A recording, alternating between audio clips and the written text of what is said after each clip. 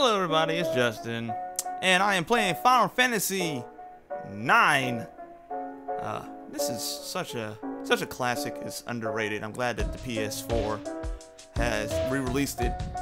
So this is pretty cool, and because it's been updated graphically in terms of fidelity, I can actually see what these characters look like, because like even back in the day in PlayStation 1, it was still pretty ugly. The polygons in the game were really ugly, and it's just like a bunch of blocks kind of doing blocky things. The backgrounds looked fantastic, but the models were just like I couldn't tell what anything was almost because of the style of it and the low polygon. So it's really cool to see the detail of these characters and see all that kind of stuff. But anyway, okay, so what I saw today was, man, it just seems like it's one of those type of deals where, and he's been going on about this for a while, the Lord's been going on about this for a while, where he's talking about just how like something's going to just sweep through the nation, you know, and I feel that it's going to be more financially,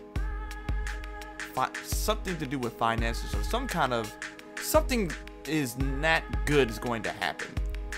And a lot of people who need to be in a position to where they're financially independent is going to be a very, very serious issue. It's like almost since it's like a thief was going to just kind of sweep through the entire nation or something like that, you know. It's just going to overlook certain households or whatever, you know. It's kind of like how death was going through through the nation, and it skipped over the people who had the blood of the lamb. I can sense it's like something almost like that, and you know, in some ways it's scary, but in other ways it's gonna be this, like, he gave me this vision of this cross, and it was just like, you know, but the power that was just radiating from it at the base of it was just like this huge explosion, you know what I'm saying? Like, the explosion could just encompass the entire nation, you know? It was like that. So again, don't get excited. I'm sorry, America's not gonna blow up. It's not. Sorry, that's not what's happening. What's happening is that there's gonna be this explosion of the Holy Spirit just being swept over this entire nation. It's just gonna shake it to its core, like right down to its roots. It's gonna shake it. It's gonna be something that we've never seen before, and that's what the Lord was prophesying even the other day, or the Lord was telling me even the other day, was that this act of love, this great love, is going to be something that the world has not seen before.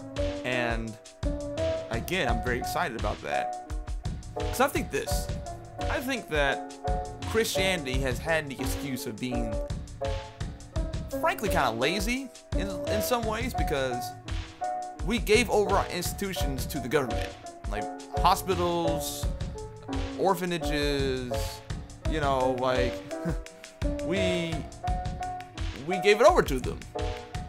So now the world thinks that, oh, well, we have these institutions, you know, that we created ourselves, and public education, you know, we have all these institutions that we invented ourselves, and it's like, no, it wasn't that way before.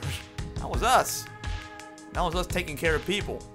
And this opportunity is coming to where that can happen again, and it's only going to happen through love. That's it. It's not going to happen through your stupid spiritual brownie point list. It's not going to happen through, you know, your degrees or your plaques or your deep theological understanding of the Bible and everything. You know, it's going to happen through one way only: love. If you don't have that, you're resounding gong and clanging cymbals. So you might as well go ahead and get started. You might as well get started. This thing's going to be won by love. I've seen it. I've seen that where the intellectual has won the day. Even though I'm not messing with those people's ministry, because some people do want to know, do I have to commit intellectual suicide in order to become a believer? I'm glad there's people out there who are submitting that that's not true at all. So, like your Ravi Zacharias, your William Lane Craigs, those type of guys and people, you know, I'm really thankful about those guys. But that's not going to win the day. It's going to win the day. It's going to be love, because that's the closest thing to God himself that we have, because God is love. So think about that and meditate on that. But something's coming, like I said, something's coming, and be prepared. Save up your money. Be a good steward. That's all he's asking you to do. That's already, you know, from the jump of the book. Be a good steward. Manage these things that he's giving you well. It's not all for you. It's not all for you. And even the things where the wealth of the wicked are going to be laid up for those in Christ. I mean, like, or the wealth of the wicked be raised up for will be given to the righteous. Like, be prepared for that too. Like, just be prepared. Jeez, manage well. Things come to you when you manage things well. It doesn't matter who it is. The first thing that he gave Adam in the garden was to manage what he had given Adam. Manage this whole planet thing. Manage it well. Manage this garden.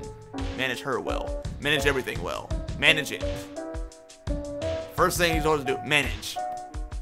So let's begin to manage better, and some resources to check that out would be Dr. Myles Munroes.